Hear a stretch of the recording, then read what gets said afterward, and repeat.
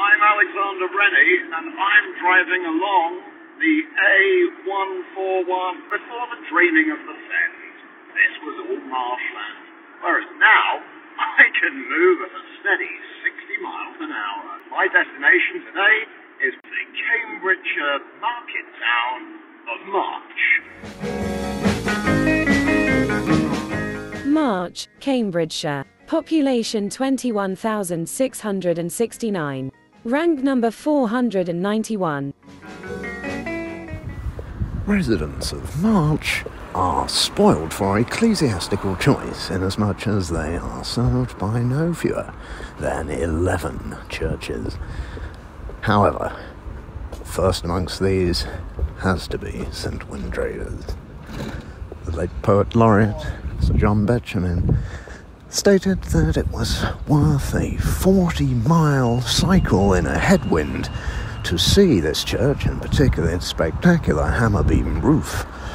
I, however, have no such impediment, as I merely have a 15-minute walk in fairly clement weather. See you at the church.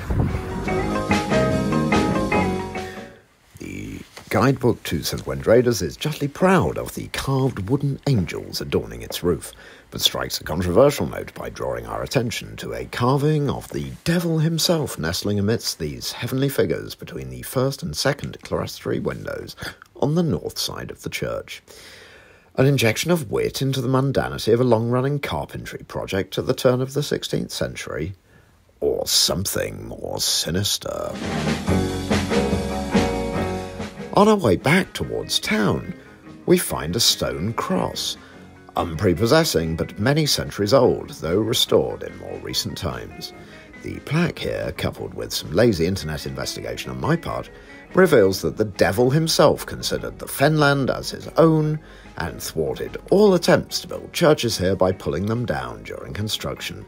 However, the erection of this crucifix alongside the B1101 put him right off his demonic work, and March duly became a town fit for clean living human beings.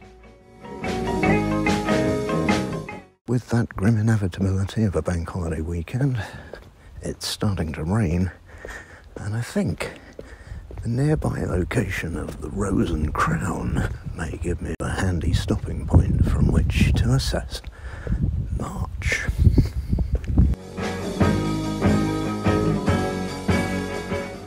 Sounds fun.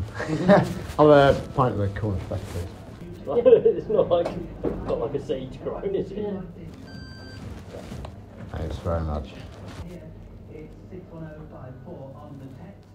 Thus armed with a very non-local pint, I sit back, relax, and let Mark Goodyear weave his AOR magic over the radio waves. Today, he's celebrating the ongoing battle between God and Satan here in March by playing the ever-popular Sparks classic, This Town Ain't Big Enough for the Both of Us. Load up on pork scratchings. This could be a heated debate.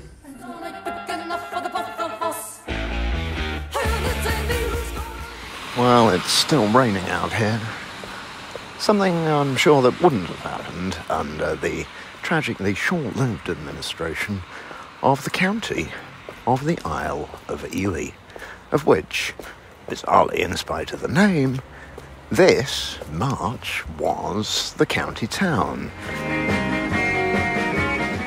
As I head back towards town, there's signs of affluence here, not just the size of the houses, and indeed the beauty of the gardens, here being maintained presumably by a hired labourer with a leaf blower.